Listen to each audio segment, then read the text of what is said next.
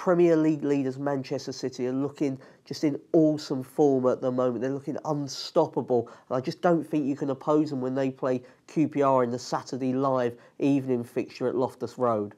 I'm sure QPR will be up for this game. We've seen that the Loftus Road crowd can be really passionate towards their team. They helped the side get 3 points against Chelsea, but you have to remember the Blues were down to 9 men before half-time, and even then they were unfortunate to lose by 1-0.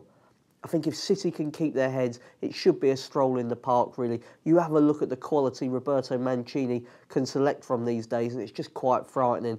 Up front, you've got Dzeko, Aguero, Balotelli. In midfield, it's Silva, Nasri, Yaya Toure. Just so much quality in every single position. And I think the half-time, full-time, Manchester City double result could be the one for value here.